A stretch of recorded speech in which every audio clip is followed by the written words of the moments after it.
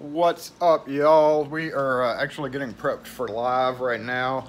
I'm going to kind of do a twofer where I'm actually doing a video while I'm doing a live because I kind of have to do both. And it has to do with crystal doorknobs and mortise lock refurbishing. So that is what this video is going to be about. We have a bunch of painted up,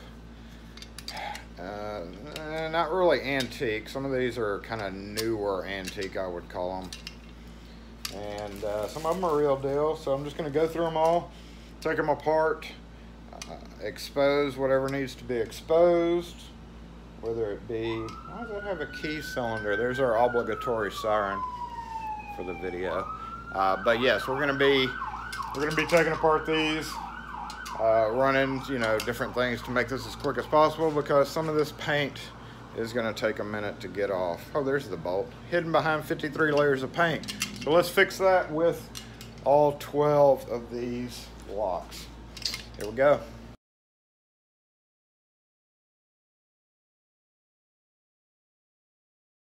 We're going to take a look at these mortise locks. We have 6 right-handed and 6 left-handed, and I believe they are all going to be the deadbolt style, but obviously we've got a live running here as well, so in the live we're going to show it.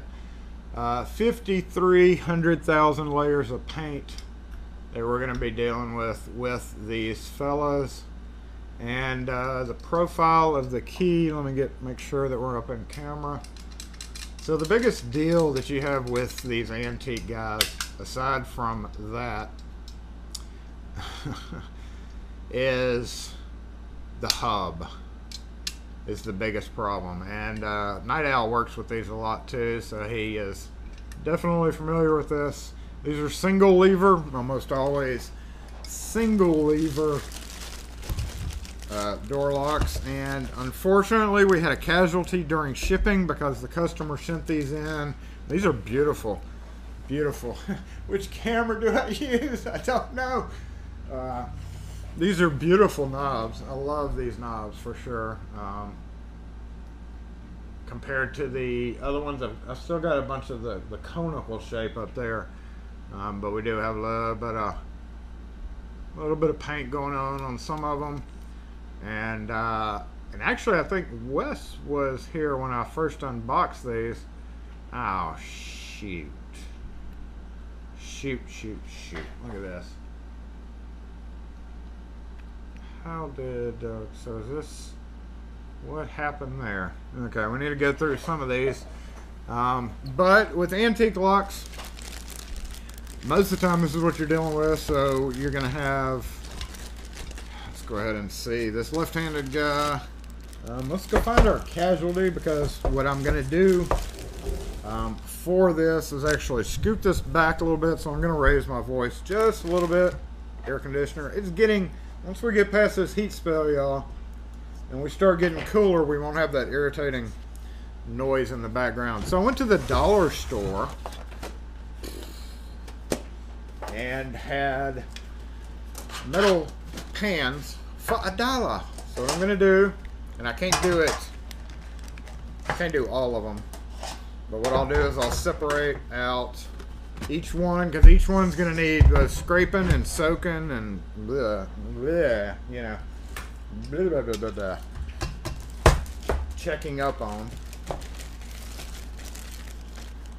And I don't necessarily think that I'm gonna need to keep, because there's supposed to be 6, what was this? Is this a left or right? Okay. We'll take this one out here. Is this the, no, that's another left. The only thing I'm concerned about is if I run up on one that is different. They all look the same though. However, jeez. This is the one thing that gets you, is the warding. If we take a close look, we have ward on the right hand side of the key, and on this one, the left hand side of the key, and they are exactly the same height from each other. So like, while I have seen some of these keys that you can have a groove down both sides, it makes the blade of the key considerably weaker. However, likely we can get one of just the thinner keys, because most of the time those thinner, like the 49B, I didn't bring one with me, but the 49B will typically go past it, sometimes with a little sanding on the edge. But as long as they're all identical, I was just going to mark like left, right, but we know that there's 6 of each, so there's probably no real reason to do that. And the only other thing that I always warn people about on antique glass knobs like that is to make sure you got to hold this still and then twist your glass knob. If it's really loose, it's dangerous. Danger, Will Robinson, danger. I'm gonna have to do this 12 times and y'all will probably see the video. So bear with me for a minute.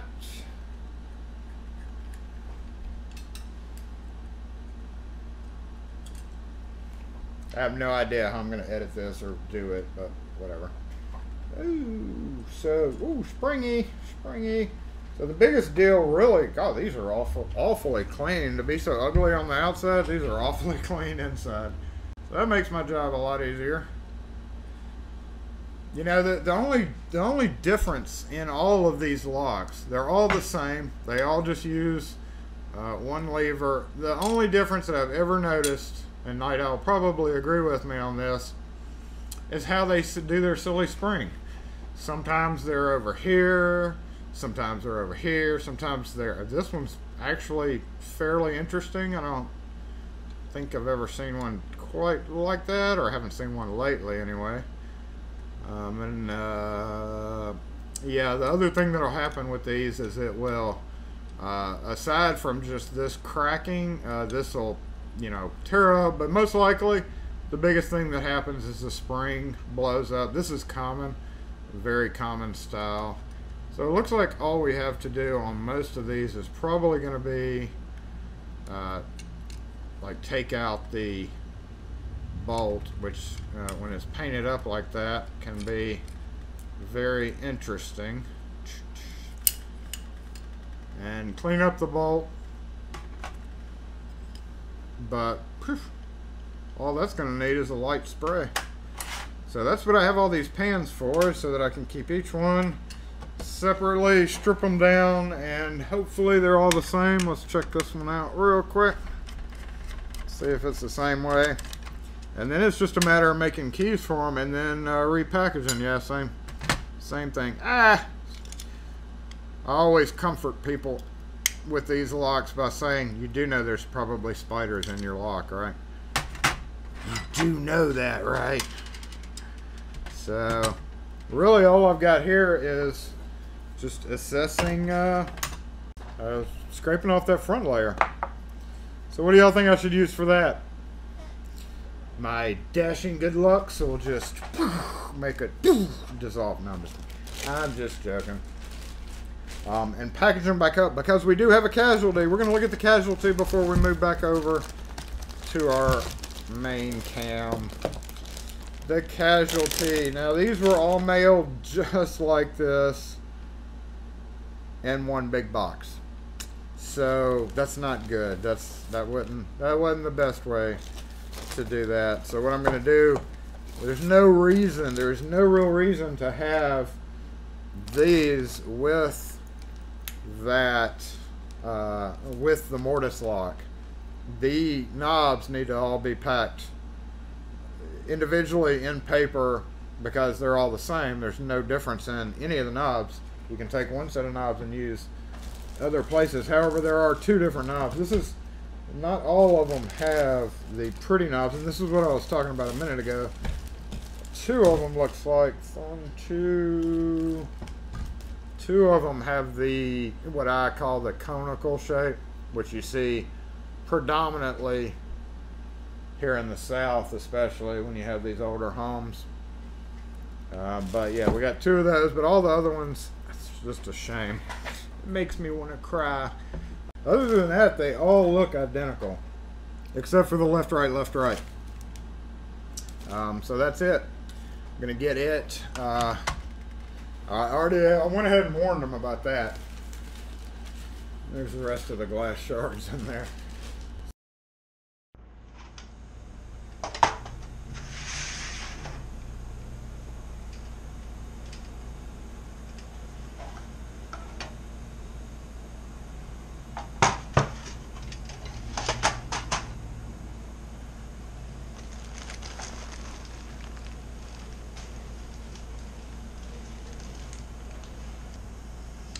Our weapon of choice today is gonna be this really old, cheapy, flathead screwdriver.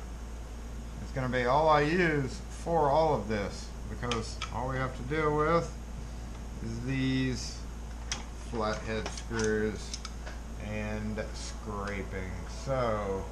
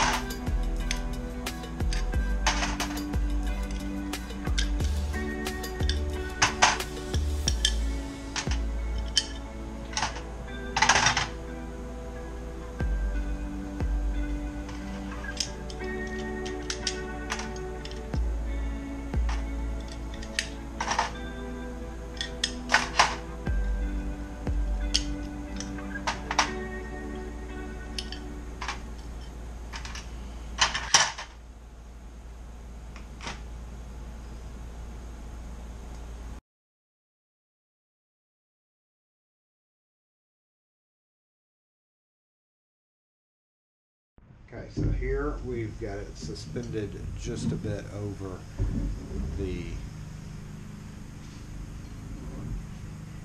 pan, the bottom of the surface, so that you can actually, so that it's not just sitting down on top of it. And then we're going to fill this up with our chemical, but first we need to practice safe things. We've got the pot boiling over here with water in it. So we're going to put our eye goggles on. I hate these things. And our gloves on.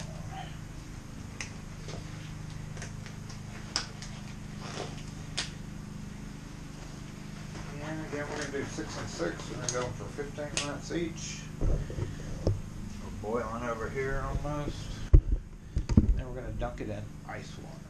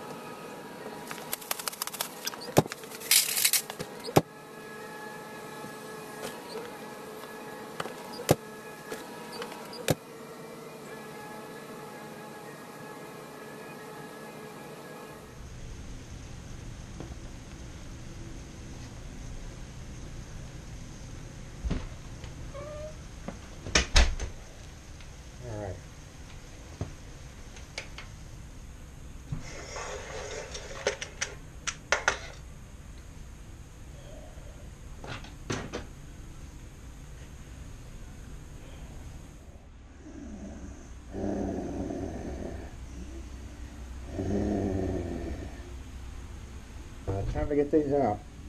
So we are going to get water put over there.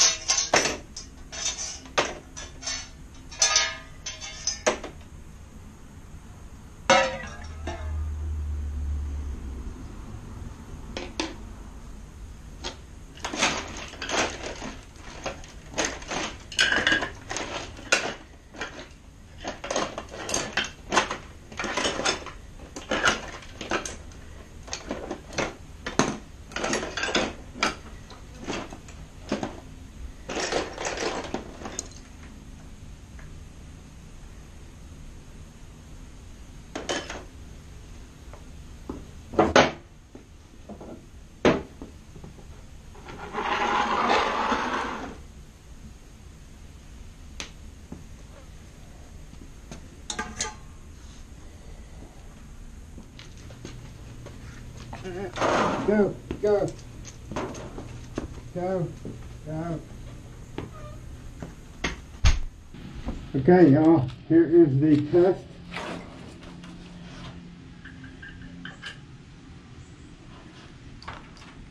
Yeah.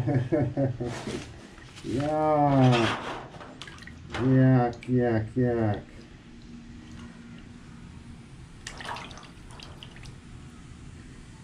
Yuck, yuck, yuck, yuck.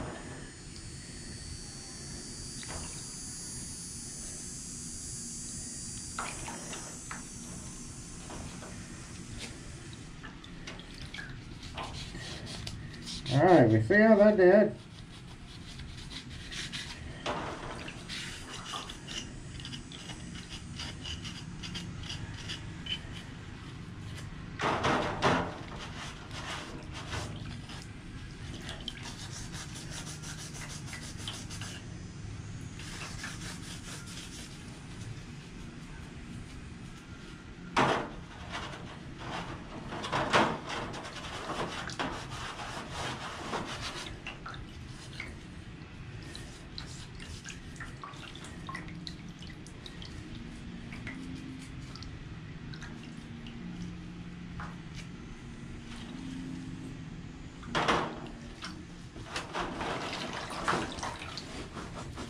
Okay.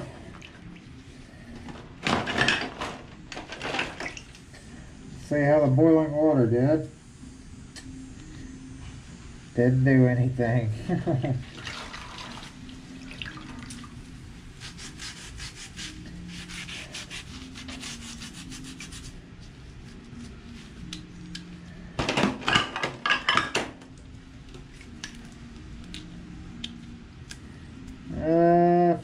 Yeah, a little flake. There we go.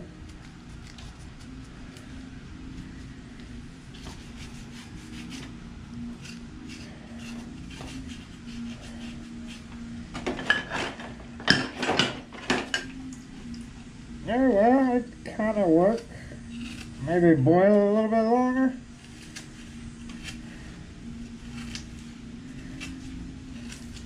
Okay, there we go.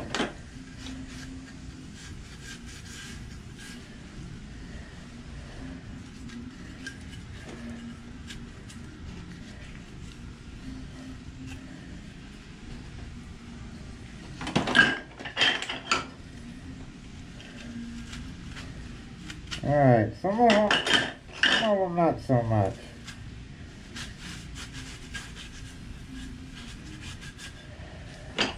Now let's check out this.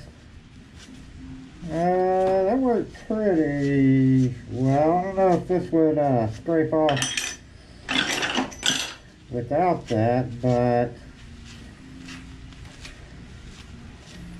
that's coming off pretty well. Alright, let's since this is gonna get gooey, let's just go ahead and do all these that we can. So we're gonna have to boil some of them again, for sure, because they didn't get all the paint.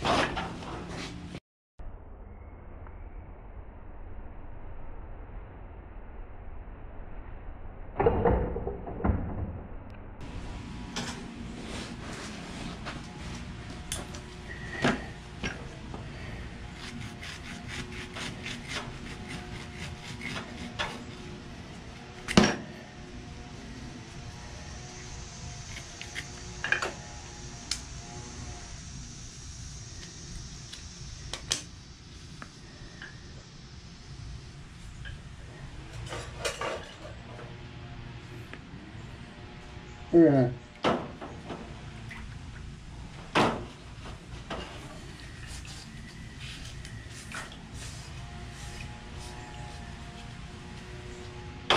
Take it right off.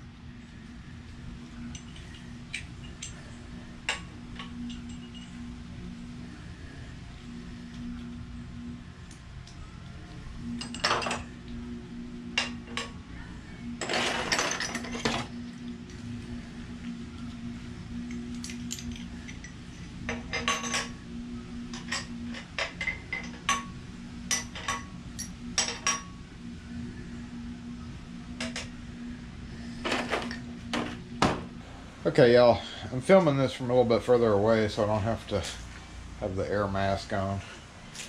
Air quality is pretty stout. That's the only problem with using a stripper. That, and even though I was wearing gloves, when I took it off, I guess a little bit got on my arm, and I've got a little bit of a burn going on right there. I've already washed it off, so that's the bad thing about chemicals. Also, the bad thing about chemicals is we are not going to be able to, we have this toxic, really toxic water that we have to deal with afterward, compared to not so toxic plain water with the lead paint in it. So I went ahead and took the ones with that and put in there. I still have to do the caps or the faces of those.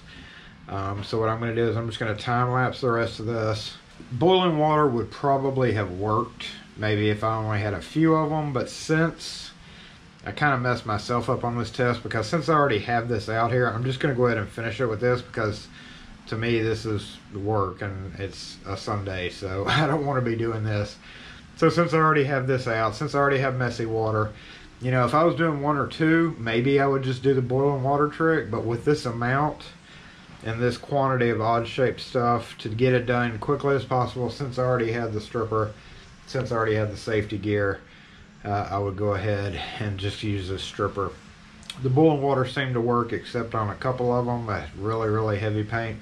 I only boiled them for about 12-13 minutes, and then I put them in the cold water. I don't know if putting them in the cold water was a mistake or not. That may have been a mistake, but half of them seemed to be cleaned up, the other half didn't. So what I'm going to do is we're going to time lapse the rest of this, and yeah, this clean cut stripper, whatever brand it is, 15 bucks for that little container. 1 quart does not take up a lot, and obviously, so this little project right here alone, aside from the new safety gear, cost me, you know, 10 bucks in stripper or whatever. So boiling water may be a good way to do it, a lot safer.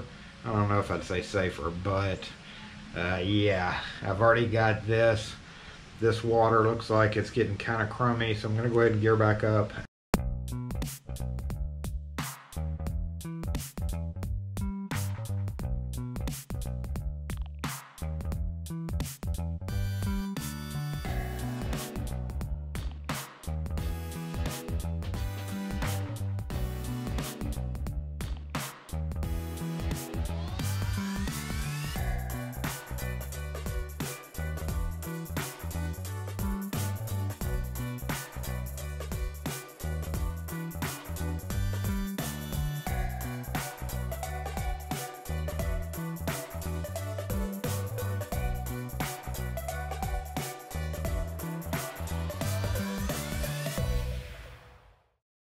Okay, I got them all stripped and flushed them out outside with water, and then I'm going to do a flush inside here with water.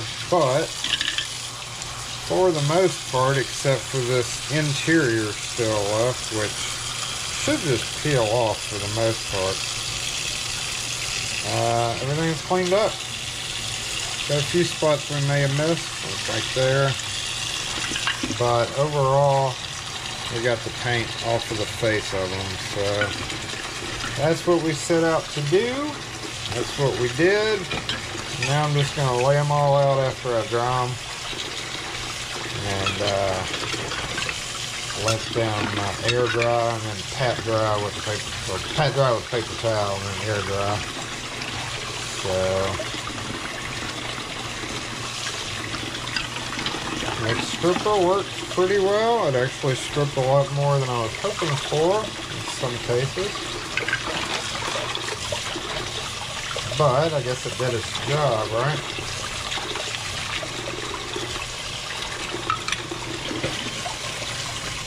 Alright, well, thanks for watching. If you have any questions, comments, or suggestions, which I'm sure plenty of people will have suggestions on stripping paint, then feel free to post them in the comments. This is just one way. There are, of course, tons of different ways to do this, really, but that is that way. So, again, thanks for watching, y'all, and have a great day. So we've got these sorted out, and gonna lay them out in their appropriate boxes here.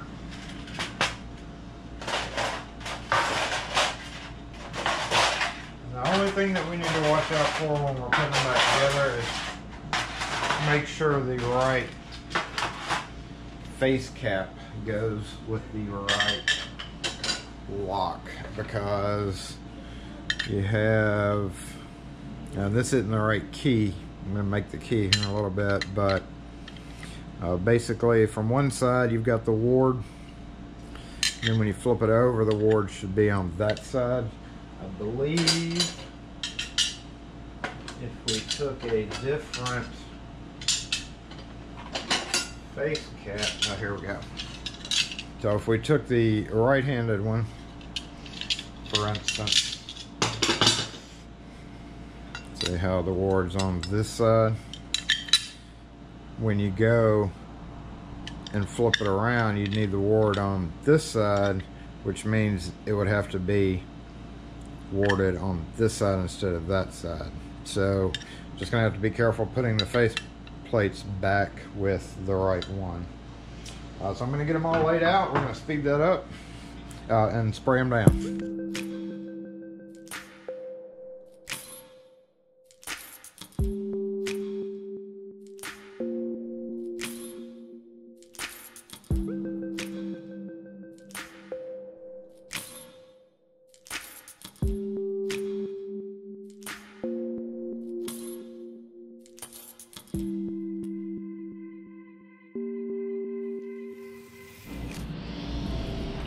Okay, we got them all lubed. You notice I used the SuperTech lube because it performed really well in our lube off results as far as corrosion.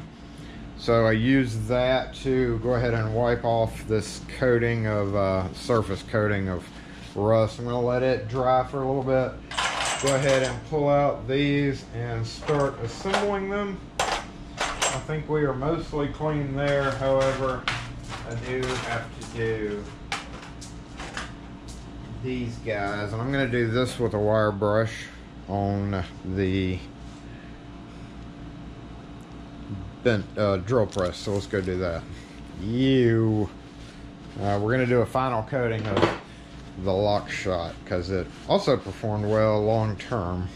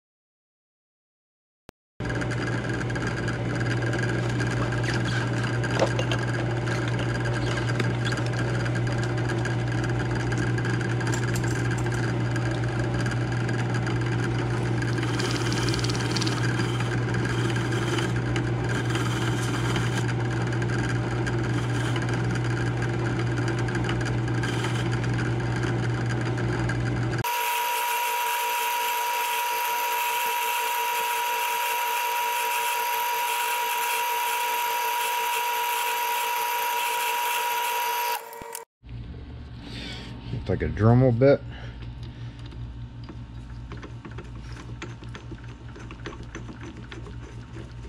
Not exactly the one I need, but it'll work.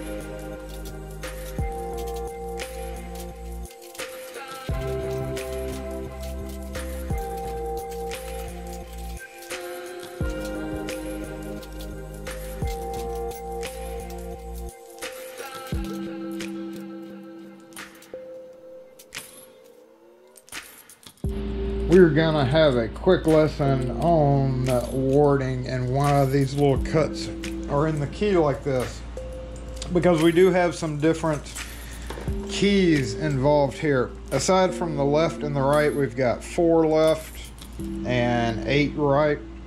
Aside from that, we also have different interior warding. So that's what the cuts on the sides of these keys are for. So when they go in, hopefully that's not, is that gonna go in? That's not gonna go in. Let's use this for an example. Nope, that ain't gonna go in either. Oh shoot. Do we have one that'll go in? Is there one in the house that will go into the keyway? Yes, maybe this one. Nope, dang it, don't have one. Nope, well, shoot. I finally found a good sample. So yeah, this is not quite right, but it'll work for illustration purposes. So here we see the reason why you need those side cuts. And we can see this blank is actually cut down quite a bit to make work. So we have this, and then we have this, and if you can hold them up side by side, you can see these are higher than those. These are spread apart further than those. So we're going to have to either modify the key to make work across both of them, and this is only on the interior face cap, which means if you're coming in from one side, it's got to be cut on this side to bypass it like that, and if you're coming in the other way, it's got to be cut on the front side to bypass it. So with our keys, we can actually cut it out wider like this to go across all of them. There's 2 ways to fix this. Or you can hit this on a belt grinder. I've already touched base with the customer because we already have about 4 different keys. If we look here, here, and right about there, these 3 are all at different heights. So this is 3 different keys right here, even though they're all milled on the left for the edge cut. So if we get a thin enough blank, that edge will not bother us either way, and it has to be thin because these are pretty small diameter. So actually, you know, we could actually take this key and make it work across the 3 of these just by cutting it out wider, or with permission from the customer, because there's only 4 of these, and what I'm going to do is I'm going to mark them with these so that we know which ones they are. And then we're going to wait on the customer to decide what he wants to do. I've told him that I could narrow it down to 1 key if we get a thin enough key and we knock off. We may or may not need to knock that off. I'm not sure yet. This one's actually a whole different version too. So that's why a lot of keys these are called skeleton keys, where they're cut as far as possible this way. Some of them have an angled so that it'll bypass multiple. But we can see there the 3 different, actually 4 different keys that's involved with these. This one, this one, this one, and this one. So I'm going to get a photo of that so that you can see exactly what I'm talking about. But in the meantime, as long as you have a key cut out wide enough, you should be able to make it work across most of these. Some of them we may have to grind down. It'd be a shame to have to do that, but sometimes if the customer wants you to do that, it has no effect on the actual lock itself, so not a big deal. In the meantime, we're going to wait on him to email us, and then we're going to get these back together and get a key made for him. All right, so I have a few choices to go through here, and I initially wanted to use these 5B keys right here because they are there's a lot less that has to be cut down to make work. However, I discovered that the shaft of it, or the nose right here, is too big of a diameter. So when you flip open a key catalog, you will see measurements for the bit height and the diameter, and that's what the diameter. This 5B, I believe, is like a 20 diameter, and it's too big. It would be, you could maybe round that off somehow. It'd be a little bit difficult to do. I went through some of my other keys, like the 49B. Here's an example of like the edge cuts there. If you put this through, which it won't fit a lot. These are actually a little bit too, all of them are a little bit too big to go through, but you can see how that theory works here. So this would be a case of maybe one of the lower ward cuts on the other ones, but we can just open it all the way across.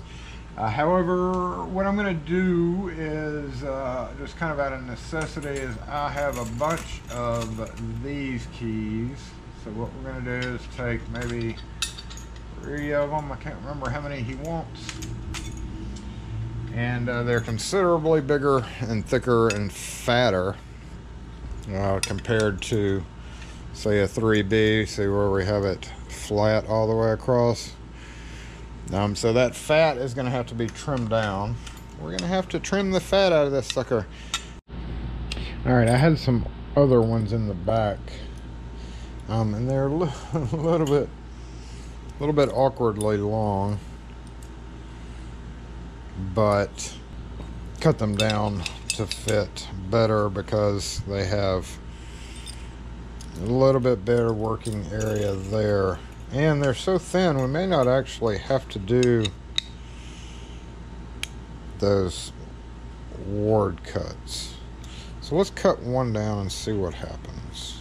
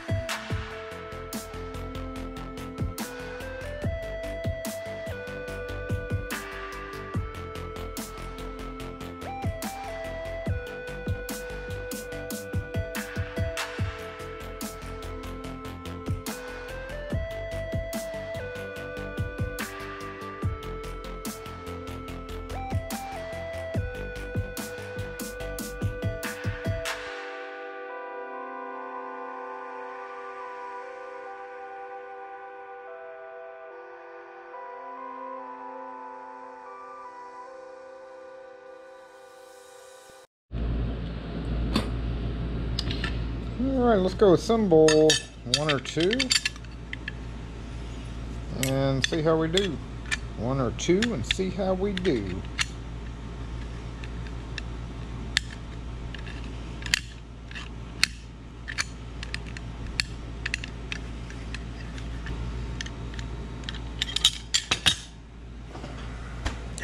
Ow, something. Ow, that hurt so bad.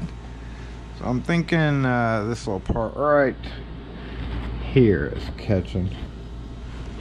Zoom crunch. Crunchy. Crunchy. JPD crunchy. JPD crunchy. That was funny.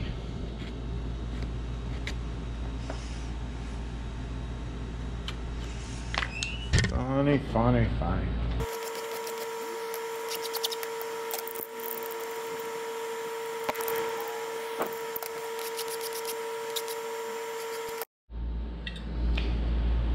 Okay, let's assemble this one and see how this one lines up as well. Yep, I'm gonna go past that, just barely. Oh, not quite. But it's alright. We can fix that in post-production for sure. Alrighty, so we have a little doodad that goes something like this.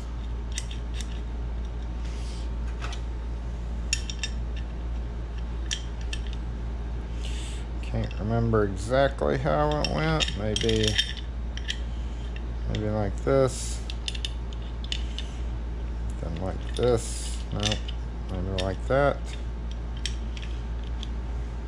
Yep, just like that. Come down here, put this thing in. Put our bolt in. Just like that. This little spring went in here somehow.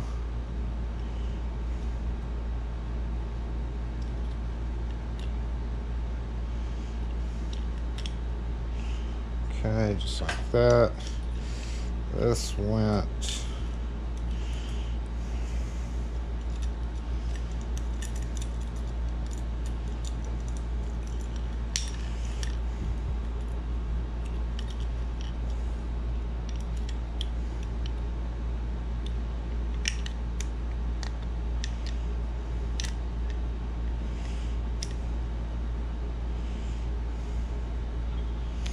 no, I think the short leg went here. Yep, the long leg went over here.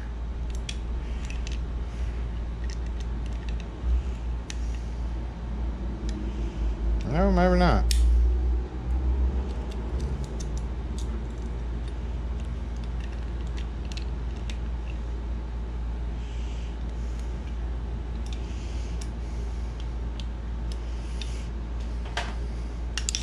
And then this guy went like that. There we go. One complete lock.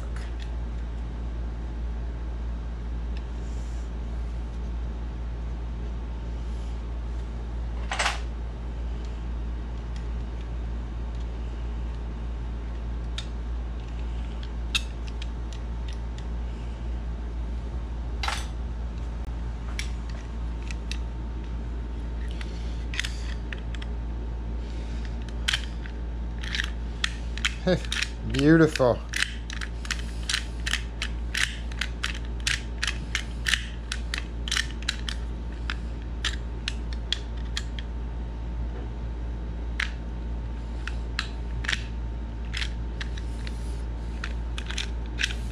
And we likely don't have to worry about cutting those wards out, so that's good.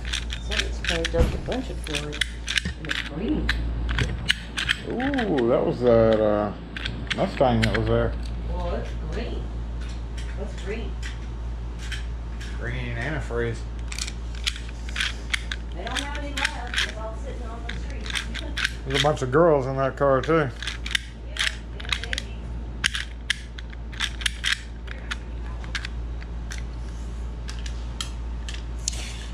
whoa, what's good, y'all? We did a thing. Tighten that flathead down a little bit so that our case is tight. And that's gonna make it a little stickier probably.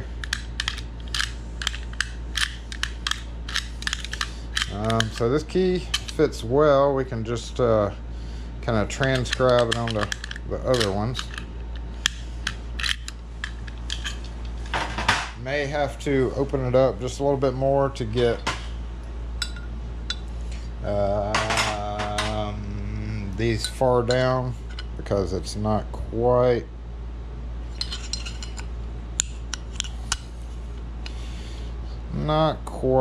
deep enough, but that's not very far at all, so that's no big deal. And then crank out a couple more. What is a big deal is how some of them are a little sticky. So yeah, we're gonna rough cut the 3. I think we're doing 3 keys, and we're gonna rough cut them, and then we're gonna fine tune them all and be done with it. Okay, the end of our journey is in sight, y'all. We have got this one put together. 3 keys made. 3 keys made. These are Taylor 561 antique keys. Whoa, come back. Come back. Antique keys for antique locks. Works on both sides.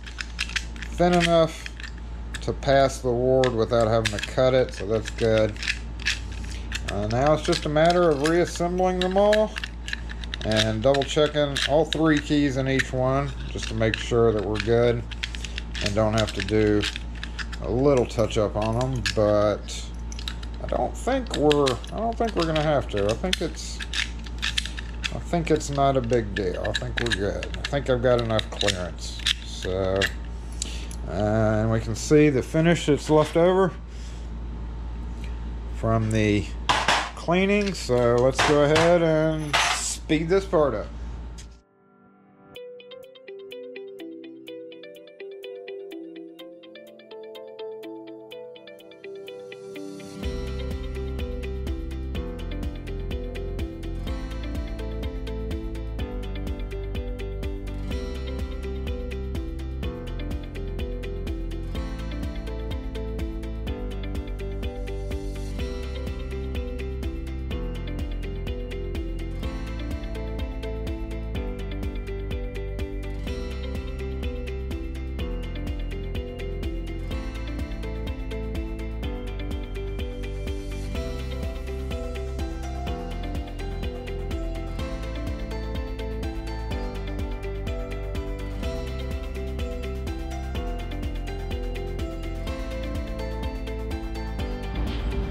Hey, we are done.